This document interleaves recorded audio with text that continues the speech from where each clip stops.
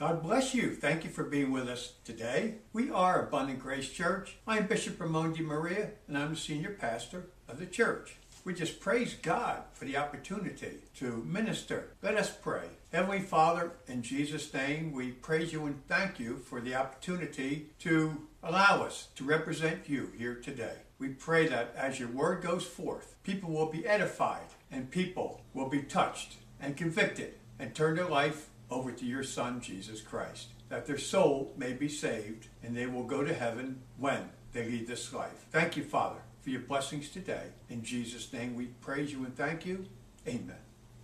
My beloved, today we will go with part 2 of our message series, Don't Allow Riches to, etc., etc., which means to draw you away from God. Don't allow riches to be a temporary satisfaction in your life to where you don't seek those things that are eternal. Our main scripture is from the Gospel of Matthew chapter 19 and verse 16, which reads as follows from the King James Version. And behold, one came and said unto him, Good master, what good thing shall I do that I may have eternal life? And the Bible in basic English renders it, and one came to him and said, Master, what good thing have I to do so that I may have eternal life? So here we see a rich young man approaching Jesus and asking him a very important question. And that question dealt with his future destiny. And this is a question that we must all ask and answer truthfully in ourselves. That is, where are you going to spend eternity?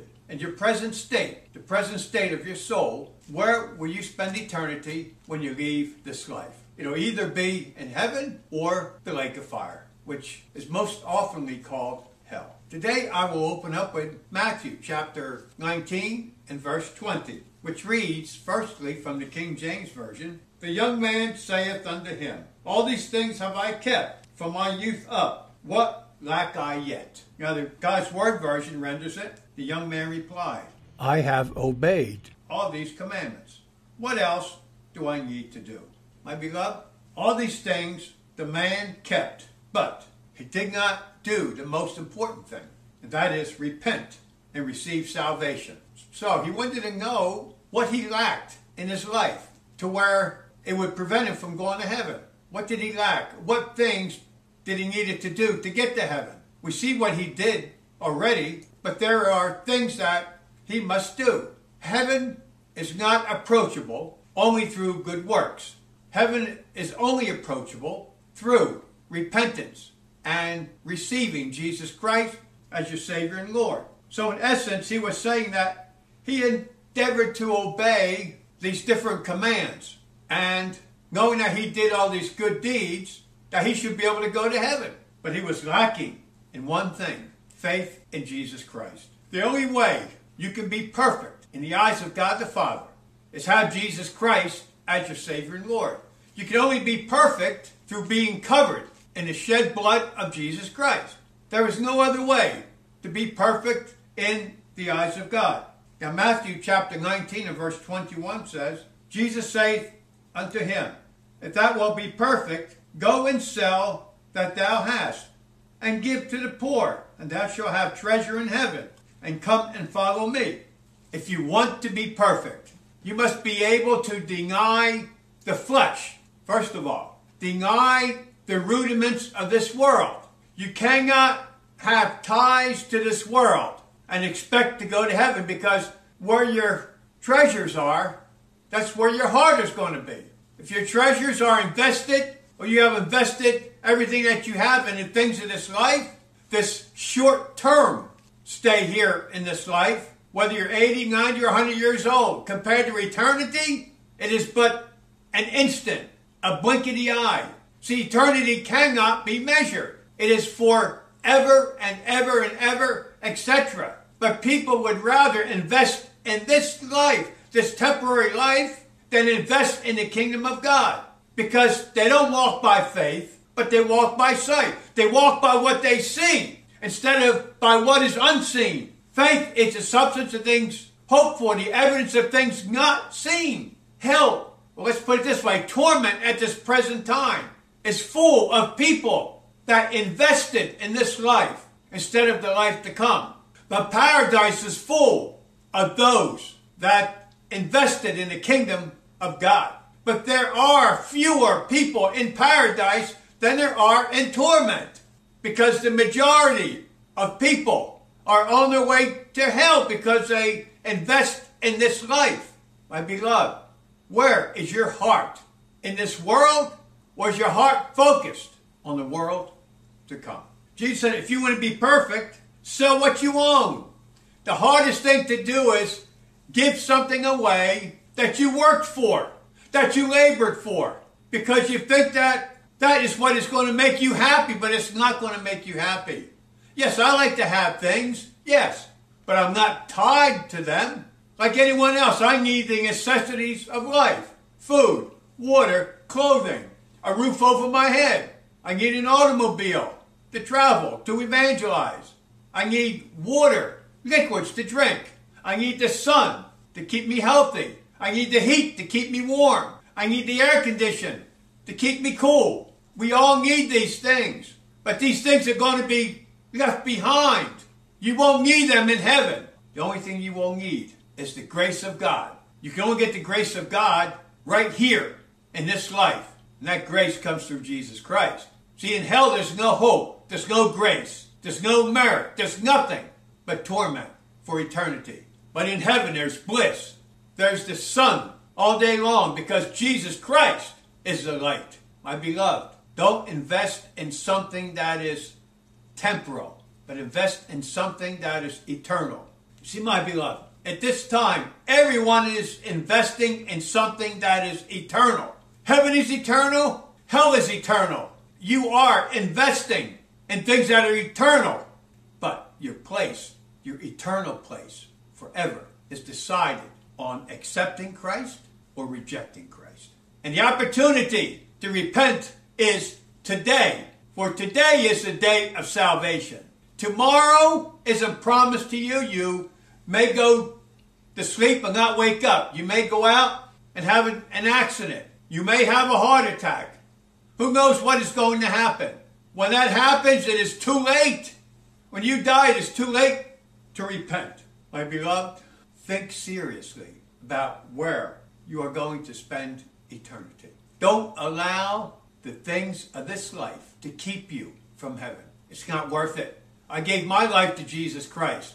I still enjoy life. I still have a fulfilled life, a happy life, a peaceful life, peace of mind, peace of body, peace of spirit, because I know where I will spend eternity. I have seen many die in torment, tormented on their deathbed, but yet they refused to repent. I have preached in revivals. I have preached on the mission field, and people just walked away. They didn't want to hear it.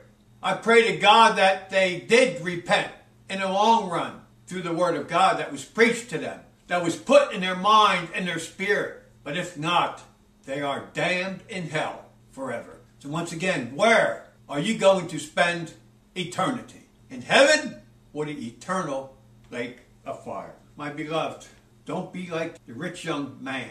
My beloved, understand this. Jesus told the rich young man to sell what he has and follow him. What he is saying is to forget the things of this life, the temporary things of this life, these things that exalt you above other people. And he refused to do it.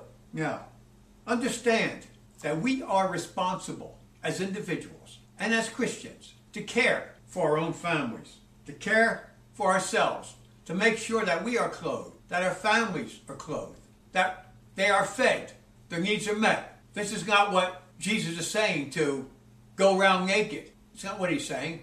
Or not to eat, or deny yourself food and clothing. That's not what he's saying. This man had an abundance of things, and Jesus wanted him to give out of his abundance and to follow him.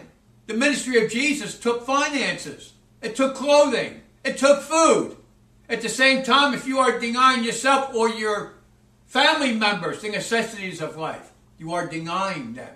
My beloved, take care of yourself, your family, and let me tell you, in the United States, we have more than enough left over to give to others. If we budget our finances, we eat properly, we have family meals at home, we share with one another. But that's not what we're teaching our family members either. We're teaching them bag food, bag dinners, bag everything, fast food. That's what we're teaching them. A lot of parents can't even cook. They don't know how to cook. There's nothing more pleasurable than sitting around the table with family members, talking and having fellowship, saying the blessing of the food. It just isn't something that is done on Thanksgiving. It's just not something that is done on Christmas. It should be something that is done 365 days a year.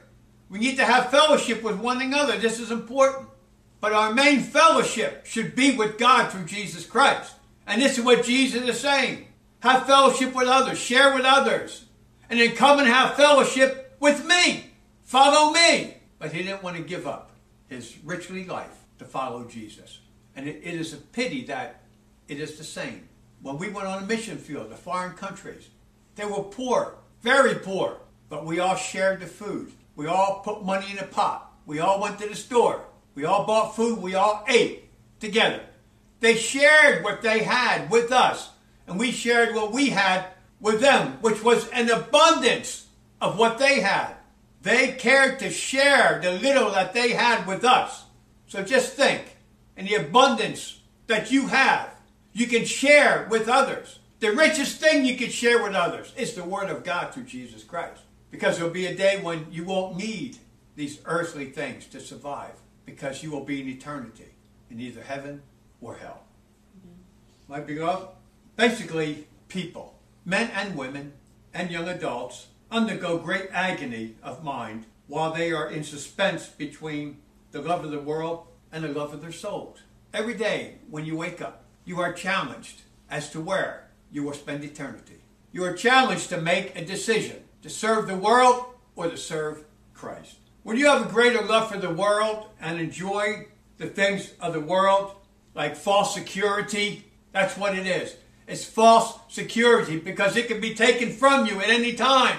Your investments can be taken from you at any time. My beloved, the things of this world are temporary. It is temporary gratification of the flesh, not the soul. Knowing where you will spend eternity is what you should be thinking about. That is what will give you peace. That is permanent, not the things of this world. Your false peace in the things of this world can flee in a moment. Stock market crash, jobs lost with the signing of a pen. We see that happening right now. 10,000 jobs cut in a second. People out of work. People invested in this life. Many of them are Christians. But I know they have peace because they know who shall meet their need. My beloved, God will meet the need. But those that have invested in the world and are tied to the world, to the flesh, will worry, will get sick. Some might even die because of the pressures of this life and the bills they have to pay, the mortgages they have, the cars they have. There's nothing wrong with having a mortgage or a car. But when your whole paycheck goes to that, that is something else. But when you invest in the kingdom of God, God multiplies it back to you many times. You see, the young rich man had great possessions, but he didn't have any peace. You notice? He went to Jesus because he wanted eternal life, because he had no peace of where he would spend eternity. But yet, he wasn't willing to give something up to achieve that desired eternal destiny. He would rather have the praise and the comforts of this world than to give up these things, which he didn't have to give up everything. See, by following Jesus, he would have gained eternal life. The rich young man seemed to be a good person.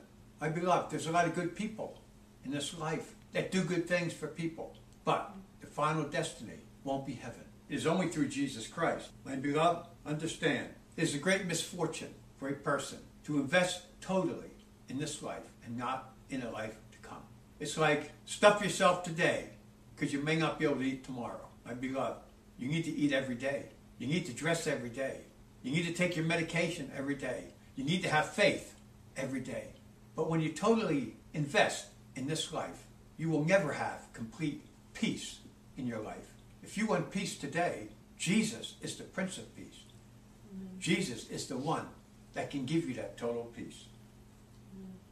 So let me ask you a question. Are you allowing your wealth or ties to this world interfere with where you will spend eternity? If so, if your answer is yes, you can change your eternal destiny today by letting go of the world and putting your trust in Jesus Christ as your Savior and Lord. My beloved, there comes a time when a decision needs to be made as to where you will spend eternity. If you're watching this video or listening to the audio portion, you have the opportunity to choose where you desire to spend eternity. If you desire to spend eternity in heaven, well, then you must repent. If you desire to spend eternity in hell, then do nothing. Just go on your merry way. Eat, drink, and be merry. Enjoy your life until the day you die. And when you die, it'll be too late. And from torment, you will be looking back, wishing you had another opportunity, wishing you could hear this message once again, wishing you could make a decision. My beloved, I encourage you to receive Christ as your Savior and Lord today. And if you want to do that, there's a criterion. You must repent of your sins, believe Jesus Christ is the Savior of all mankind, accept Him as your Savior, believe that He was crucified, died, buried, rose from the dead on the third day, and is sitting at the right hand of God the Father in heaven. If you want to believe that today, I want to lead you in a model prayer. You know, you can pray and pray all you want, but you must pray from your heart and mean it. So if you want to make a decision to follow Christ and have peace of mind in this life and have total peace in every area when you leave this life, please pray this prayer. Heavenly Father, in Jesus' name, I heard the message today and it really touched my heart. I never made a decision to follow Jesus Christ, and I never thought about it that way. But now it touched my spirit, and I know that if I died today, I would go to hell. So I want to repent. I don't want to allow riches to keep me from going to heaven. I believe that Jesus Christ is the Savior of all mankind, that He is the Son of God, that He was crucified, died, buried, and rose from the dead on the third day, and ascended into heaven, is now sitting at the right hand of God the Father, and that He is the only way that I can get to heaven. I repent of my sins. I'm sorry for my sins. Forgive me of my sins.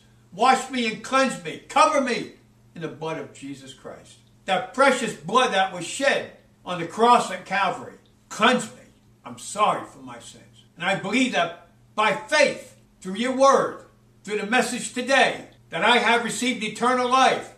And Jesus Christ is now my Savior and Lord. I believe it by faith, not by feelings. But I am jubilant right now because I know that it was true. And thank you for saving me today. In Jesus' name I pray. And thank you for my salvation. Amen. My beloved, if you truly repented and received Jesus Christ as your Savior and Lord, say hallelujah. Thank you, Jesus. What I would like you to do is go to a Bible preaching church, Bible preaching and teaching church. Get an audience with a pastor. Tell him what happened. Ask him to anoint you with oil, to pray with you, to pray for you. He may ask you to repent again. That's fine. Ask him to baptize you by full immersion in water in the name of the Father, the Son, and the Holy Spirit. Ask him to mentor you, to give you a Bible, to teach you about your newfound faith in Jesus Christ. Then what I would like you to do is contact me by email at abundant.grace@att.net. You might also contact us through our websites at www.abundantgracechurch.net or www.abundantgraceofmidlothian.com. Or you can Google us, Abundant Grace Church of Midlothian, or by my name, Bishop Ramon DeMaria. We are on social media, Facebook, Twitter, Spreaker. You can find us. Google us. Keep watching our videos. We have hundreds of videos on YouTube. Thank you for being with us today. And please, let me hear from you at abundant.grace@att.net. Our message title has been, Don't Allow Riches to etc., etc. Well, basically, keep you from going to heaven.